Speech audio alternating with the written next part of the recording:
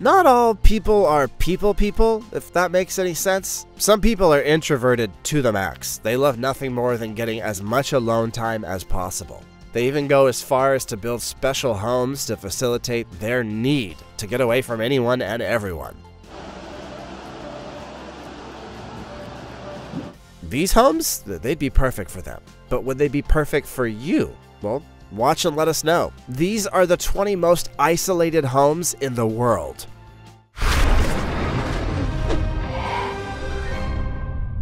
Number 20. Casa Brutale. Dream homes and homes of your dreams, they're not the same thing. This one definitely belongs in the latter category. This amazing visionary structure is actually built into a cliffside. It's primarily made out of concrete, glass, and wood. You can reach the entrance by descending 50 stairs towards the Aegean Sea, or you can simply take an elevator. It really is like a weird dream. The entrance features a unique, tall, rotating wooden door, and the glass facade offers stunning sea views. It's minimalism at its finest. The remaining space is open, clean, and uncluttered. The dining area sports a cast concrete table and chairs that are topped with warm wood. A smoothly contoured fireplace is on a wall beside a bench. Behind the dining table is a guest room tucked under an ancient slab with a glass corner. Service rooms like a storage, bathroom, and water closet are accessible through a small hallway near the guest room. Once, the home seemed destined to be paper architecture, with extravagant features like a glass-bottom pool hanging over a cliff. But surprisingly, the project's now found a buyer and is set to be constructed. It's a project that everyone has a strong opinion about, one way or another.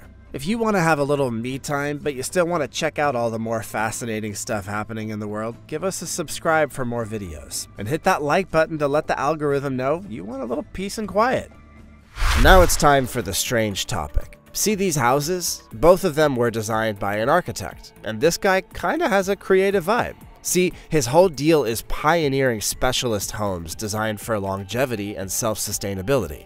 So what does that mean exactly? In short, his homes are perfect for people that want to live in total isolation, as far away from the rest of the world as possible. He's become the architect of choice for many billionaires, designing custom homes that create a scenario where billionaires can hide away from the rest of the world in total peace. Sounds like it'd be pretty zen if that's your cup of tea. Would you want to live in a place like this? Or would you prefer the hustle and bustle of city central living? As always, let us know your thoughts in the comments section down below using the hashtag #StrangeTopic. Number 19. Village of Gossadeller, Vagar, Faroe Islands. Gossadeller is a small village located on the western side of Vagar in the Faroe Islands. This place offers some awesome views of the nearby island of Mykines. Right on the edge of Mykines Fjordur, and the village is surrounded by some of Vagar's tallest mountains. To the north is Arnjafall, standing at 2,369 feet, and in the east is Estjordintur, with a height of 2,346 feet. Estjordintur translates to peak in the east in English. The southern views are equally breathtaking. Because the village sits higher than the water level, it doesn't have a great spot for boat landings. Historically, residents who wanted to fish had to keep their boats near the village of Bor. A stairway was constructed from the beach to the village in 1940 during the British rule over the Faroe Islands. Previously, reaching any other town by road required traversing mountains higher than 1,300 feet, making it a challenging journey. Due to its remoteness, the village's population dwindled over the years. Only 16 people lived in Gossadeller in 2002, and many homes remain vacant.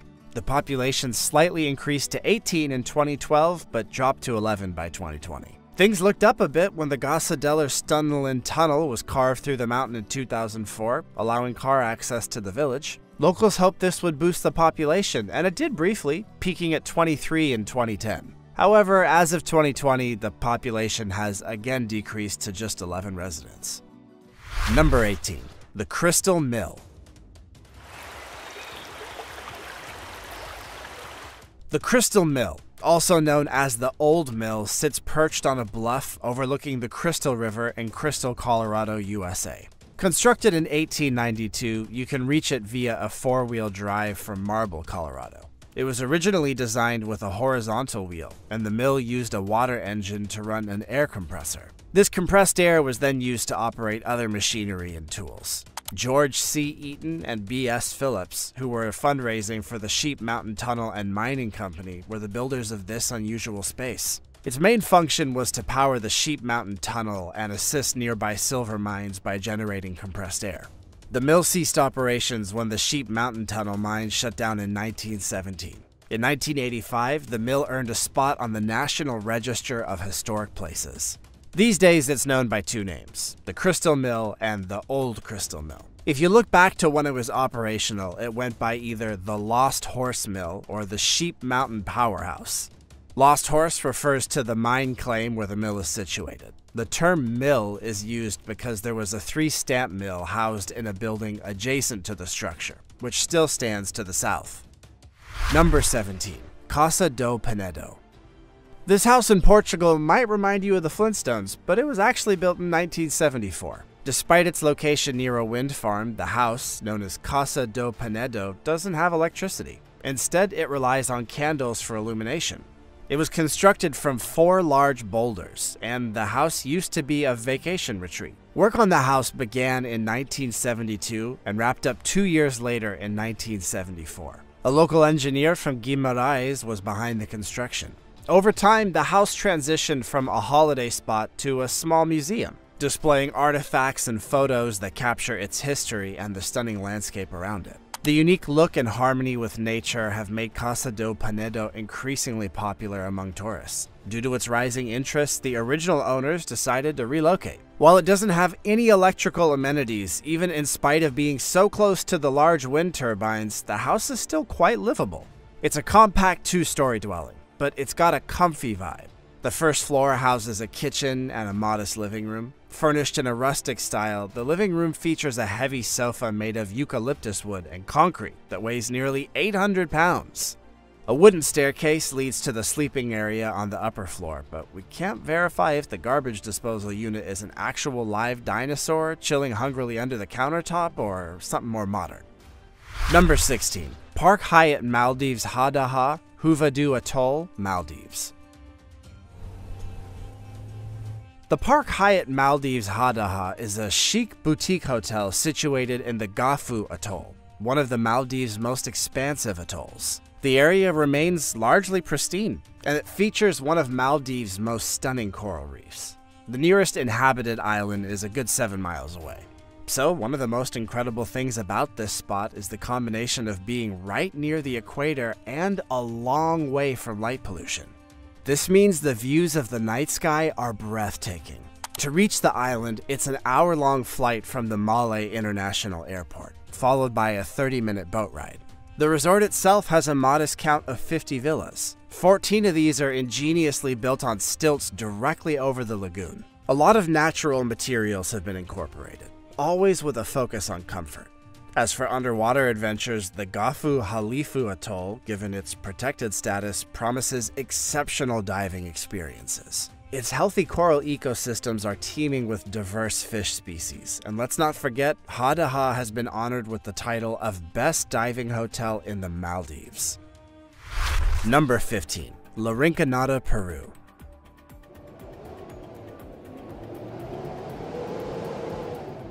This town is in the Peruvian Andes, and it's right near a gold mine, but that's about the only thing it's near. Amazingly, it holds the title for the world's highest permanent settlement, located up at 16,700 feet above sea level.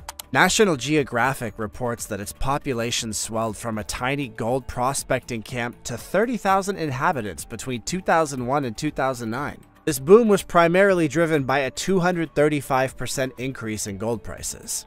Oddly enough, the town's elevation makes its climate more akin to the west coast of Greenland than a location just 14 degrees from the equator. The gold mine is owned by the Corporación Andania. They employ most of the men in the town under a unique system called cachorreos. In this setup, miners work for 30 straight days without pay, and then they get a single day to mine for their benefit. On that day, they can haul away as much ore as they can shoulder, though it's uncertain whether the ore contains gold. It's something of a lottery that I suspect works out strongly in favor of the corporation, and not so great for the miners. Miners are free to take home any promising nuggets or rich ore chunks they find, however. Women aren't allowed to work directly in the mines and are called palakiras. They earn their living by sorting through waste material to find items of value.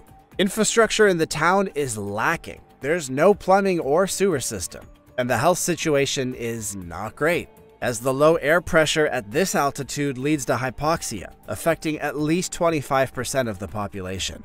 And then there's also the mercury poisoning from the mine. Altogether, this is a very tough life. Number 14. Katski Pillar, Imereti, Georgia. This is 45 meters high pillar. The Katski Pillar is a limestone monolith. You can find it in the village of Katski, near the town of Chiatra in Georgia's West Imereti region. Is anyone else starting to feel like they're in a Zelda game watching this video, or is it just me? Anyway, standing about 40 meters high, the pillar offers view of the Katskara Valley and the small river that flows into the Quavirala. Locals revere this rock. It features visible church ruins over a large area, and they regard it as the pillar of life and a representation of the true cross. And a whole ton of legends have sprung up around it. Researchers didn't actually climb or survey the pillar until 1944. The digs turned up some info which tells us the ruins belong to a hermitage from the early Middle Ages. Archaeologists decided it dates back to the 9th or 10th century. By 2009, the monastery atop the pillar was renovated as a part of the state-funded initiative. Monk Maxim Kwadsaradze, a Chiotura native, was instrumental in reviving the religious activities when he arrived in 1995. From 2005 to 2009, the monastery was restored, with assistance from the National Agency for Cultural Heritage Preservation of Georgia. The pillar used to be accessible to the public, with a safety rule that only men could climb the iron ladder leading to the top. But I'm sure no woman has ever minded this. Maxim, an Orthodox church monk, has lived atop the Katski Pillar for over 2 decades and descends just twice a week. Number 13. House on the Vest-Manajar Archipelago.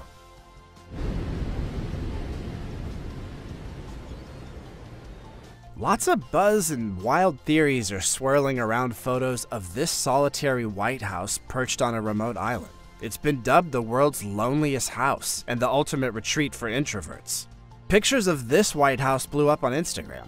The images feature a quaint log cabin situated atop a lush hill, flanked by blue seas on either side. This house is on Day Island, which is situated far to the south of Iceland. It's part of Vest-Manajar, a cluster of 15 to 18 islands. Though the island is uninhabited now, it used to be home to 5 families. The last family moved out in the 1930s, and it's been empty ever since. Speculation about this isolated house has been rife for ages. Rumors range from a mysterious billionaire building it as a zombie apocalypse hideout to ownership claims by Icelandic singer Björk or a reclusive religious hermit. Some skeptics on social media have even claimed that the house is just a Photoshop fabrication. In reality, the house is indeed located on Day Island and is owned by the Day Hunting Association. Built in the 1950s, it's now a hunting cabin and sauna for members of the group, who use it primarily for puffin hunting. Number 12. Meteora, Thessaly, Greece.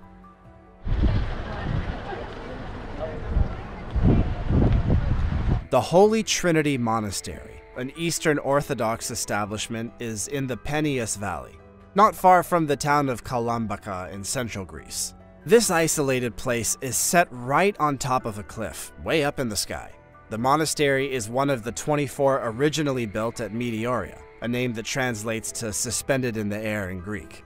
Out of those 24, only 6 are still functional and open to visitors. One of the churches here is on the UNESCO World Heritage List, and was constructed between the 14th and 15th centuries. During those same centuries, monasteries were established on perilous cliffs around Meteora. Religious communities had already set up hermitages on these cliffs as far back as the 11th century. In the 1400s, John Uros, a figurehead emperor of the Serbs and Greeks, became a monk and relocated to Meteora, where he funded, renovated, and established monasteries. Given the political turbulence of the era, monks sought refuge in these cliffside monasteries. Holy Trinity once housed 50 monks, but that number dwindled to just 5 by the early 1900s. Number 11. Paro Valley, Bhutan. The Taksang Palfung Monastery, also known as Paro Taksang or the Tiger's Nest Monastery, is a small Buddhist temple complex located about 6 miles north of the town of Paro. It's perched off a cliff that's high in the upper Paro Valley of Bhutan. The complex consists of 4 main temples and residential quarters. Each building has a balcony overlooking the scenic Paro Valley.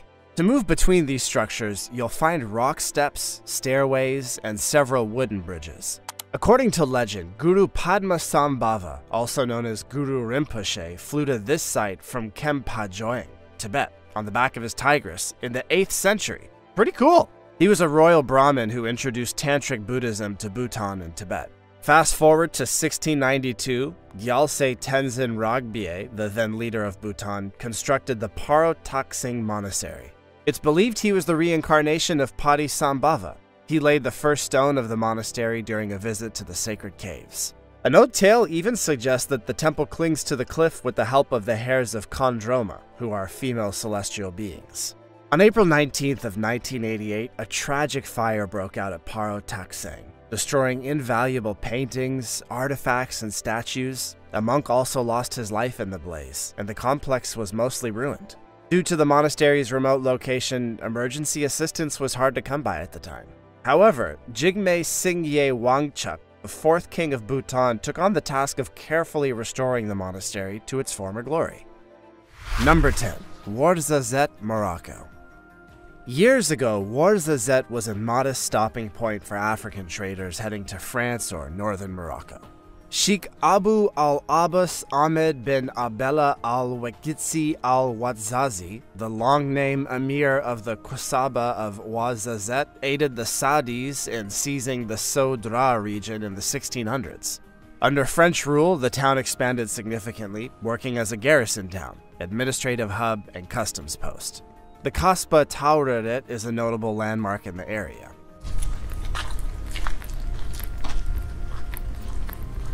Back in the day, it was owned by the local Kai, but later came into the possession of Tami El Glaoui. A Krupp field gun that seriously bolstered Glaoui's power is displayed outside the Kasbah today.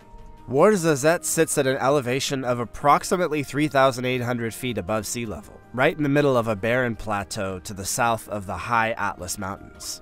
Further south lies the desert. Ouarzazate is often referred to as the Door of the Desert, and the homes are set amidst the mountains of the Sahara. They're constructed from materials like adobe, rammed earth, clay brick, and wood, much like the buildings in nearby UNESCO World Heritage Site village of Ait Ben Hadou. Number 9. Church of Saint Johann. The Church of Saint John of Nepomuk in Renui draws people in with its tranquil setting. Built in 1744, thanks to funding from mine owner Michael von Jenner, this Baroque structure is a peaceful haven. The altarpiece by Franz Unterberger depicts Mary on the throne holding baby Jesus, while John of Nepomuk gestures to indicate he'll keep her secrets. But maybe he didn't hold up his end of the bargain, as John met his sorry end in the Volta River. The unusual thing is that it was a star-shaped garland that led to the discovery of his body. The church's onion-shaped copper dome includes a star, which is naturally a reference to this story.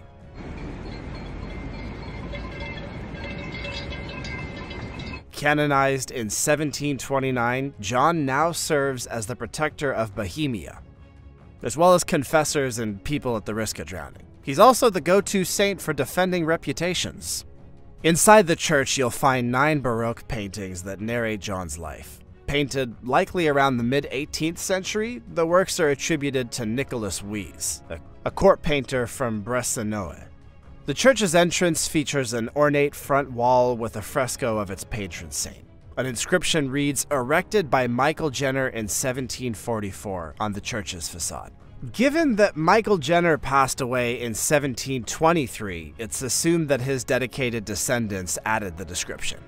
His niece Maria Barbara, who had married George von Merrill from Bolzano in 1720 and inherited Renui, was still alive at this time, as was her cousin Joseph Anton Jenner, a frequent visitor to Renui. In fact, it was Joseph Anton Jenner who built the small church. Number 8. Three Fingers Lookout Cabin. The most isolated cabin in Washington is perched on the south peak of Three Fingers Mountain. in the Mount Banker Snoqualmie National Forest. Sitting just shy of 7,000 feet above sea level, this 14 by 14 foot cabin was erected in the early 1930s. It's one of Washington's vintage lookout buildings and was actively used for spotting forest fires from 1933 to 1942. Now, you might wonder how they managed to get building materials up there in the 1930s. It was no mean feat, and that much is for certain. The project started with dynamite and took around 3 years to complete. They blasted 15 feet off the top of the peak to create a level surface for construction. Wherever possible, materials were moved using animal packs. For the final 600 feet, a unique system of ropes and ladders was used.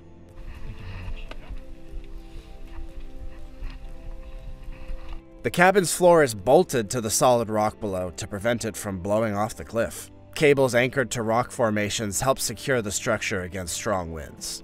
When the windows are open, the views are truly expansive. A new roof was added in 2015, transported by helicopter, a luxury that they did not have back in the 1930s. The U.S. Forest Service labels the journey to the cabin as difficult and strenuous. The last half mile is recommended only for seasoned climbers. It involves descending a steep section and climbing a set of vertical ladders, all while using a rather suspect-looking rope for support. Number 7. Arnarstapi, Iceland. Arnarstapi is a quaint fishing village located on the southern Snæfellsnes Peninsula, right at the foot of Mount Stapafell. While it used to be a bustling trade center with more residents, these days Arnarstapi comes alive mainly in the summer. That's when the fishing boats and leisure vessels crowd the docks. One hiking trail that comes highly recommended skirts past Nedstaviten Lake. This route, formerly a horse path, runs between Arnarstapi and the neighboring village of Helnar. It meanders through lava fields and along the coastline. It's a scenic, easy walk that takes roughly an hour. You gotta go to get the ocean view. In 1979, the cliffs at Arnarstapi were designated a natural reserve. You'll find a large colony of Arctic terns near the village, and a walk along the beach provides a chance to see the birds, as well as striking lava formations. Additional natural landmarks near Arnarstapi include Langdrangar, two towering basalt columns perched on a cliff. These are remnants of an ancient volcanic crater, largely eroded by ocean waves. Also, the beautiful Rudfeld-Gaja Gorge can be found on Botsnafjall Mountain. It's accessible for exploration during the summer months. Number 6. Xianggongsi, China. The Hanging Monastery, also known as Xianggongsi, or Temple Suspended in the Air, is located in Hunyuan County, Shaanxi Province. It's an incredible example of architectural ingenuity, positioned about a third of the way up a cliff in what's known as the Golden Dragon Gorge.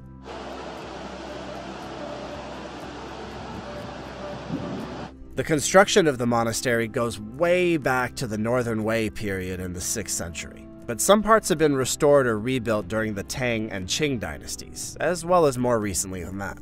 The monastery complex comprises 40 caves or rooms and 6 primary halls. Its marquee feature is the elaborate wooden facade. But check out this huge network of pavilions and walkways that are seemingly perched on beams jettisoning out from the cliff in various directions. Topping these structures are beautiful color tiles. The cave holds some real treasures, including amazing bronze statues of figures from Buddhism. Even though the monastery was originally built on a sacred Taoist mountain, it's evolved over time. Inside, you'll find statues of Buddha, Confucius, and Lao Tzu, sitting together as if they're just the best of buds. Number 5. Tristan da Cunha. Tristan da Cunha is a very remote bunch of volcanic islands that belong to the UK. They're far, far away from London, though, being in the South Atlantic Ocean. In fact, they hold the title of the world's most remote inhabited archipelago. It's roughly 1,700 miles away from Cape Town, South Africa. Tristan itself is an active volcano, and the islands are home to some unique wildlife. The main settlement, known as Edinburgh of the Seven Seas, has over 235 British residents, and it's considered the most isolated, inhabited place in the world. The islands were first spotted by Tristan da Cunha, a Portuguese explorer, in 1506. He couldn't make landfall because of rough seas. The current inhabitants are believed to be descended from 15 original ancestors, 8 men and 7 women. who arrived on the island between 1816 and 1908. These founding men hailed from places like Scotland, England, the Netherlands, the US, and Italy. Today, the inhabitants all have one of the 8 original surnames. In 1961, Queen Mary's Peak erupted, forcing the entire population to evacuate and relocate to England via Cape Town. The following year, a Royal Society expedition went to assess the damage and found that Edinburgh of the Seven Seas was mostly unscathed. By 1963, most families returned to the islands. Number 4. Lukomere.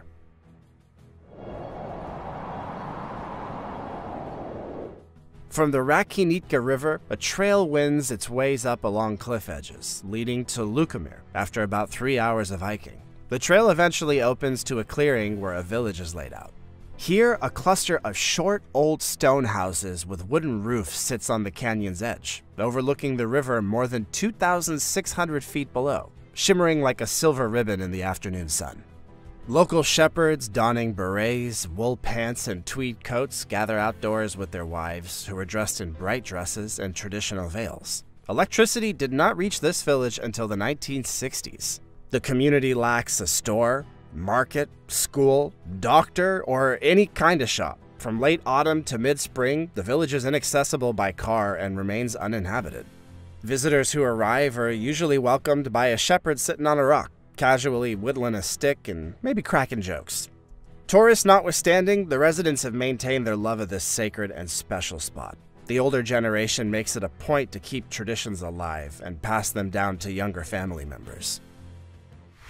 Number 3. McMurdo Station. McMurdo Station is an American research hub located in Antarctica, specifically at the southern end of Ross Island.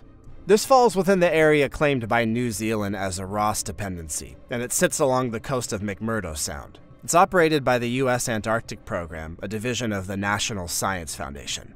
The station can host up to 1,500 people. This makes it the largest community in Antarctica, and one of 3 year-round U.S. science facilities on the continent. Anything headed to or from the Amundsen Scott South Pole Station passes through McMurdo first. The folks who live there, often calling it MacTown, maintain it as the hub for U.S. operations in Antarctica. McMurdo is also connected by road to New Zealand's smaller Scott Base. Back in the day, McMurdo was the site of Antarctica's sole TV station, AFAN TV. The first broadcasts were launched on November 19th of 1973. They featured U.S. shows, interviews, and daily news and weather updates. These days, McMurdo receives 3 channels from the American Forces Network. Number 2. Oyster House. This house feels like a dream spot for any summer stay, even if it's currently empty. This is one remote spot that will be bringing people in for a long time to take photos and even just paint the scene. It's one of Brittany's most iconic scenes. The quay side offers a magical vantage point for watching sunsets. There's a tale that Saint Cado wanted to build a bridge to link the island with the mainland across the Ria de Tel, but lacked both the funds and expertise. Then Satan showed up and offered to build the bridge in exchange for the soul of the first creature to cross it. Yeah, that's right, Satan himself just casually rocked up and started pulling weird stunts. Anyway, Saint Cado agreed, and overnight the bridge was constructed. Come morning, Saint Cado cleverly sent a cat across the bridge, foiling Satan's dastardly expectations. Not very saint-like to send a cat's soul to hell, but okay. In the heart of the village square stands a Romanesque chapel dedicated to Saint Cado, constructed by monks in the 12th century. The Calvary in the village is filled with sculptures, and a fountain is often submerged by the incoming tide. Number 1. Wee White House. When you think of Glencoe, Scotland, chances are you picture that solitary White House set against the backdrop of a mountain peak. A lot of folks drive past this house in Glencoe, yet few know its name or its purpose. It's called the Lagangarb Hut, and it was originally built as a home for crofters, people in small farming communities who live off the land and rent a house together. In these communities, residents raise their own livestock and grow crops, sharing any earnings amongst themselves. It's a way of life that is still alive in the Scottish Highlands. The National Trust took over the Lanengarb hut along with the rest of Glencoe in 1935. After its construction in 1946, the Scottish Mountaineering Club has been in charge of its upkeep. Over the years, the hut has seen various renovations and has transitioned from a crofter's dwelling to a remote bunkhouse for hikers exploring the area. So, which one of these places would be your dream home? Do you like to be away from it all, or do you prefer the rat race of city life? Let us know in the comments below. Also, check out our other cool stuff showing up on screen right now. See you next time.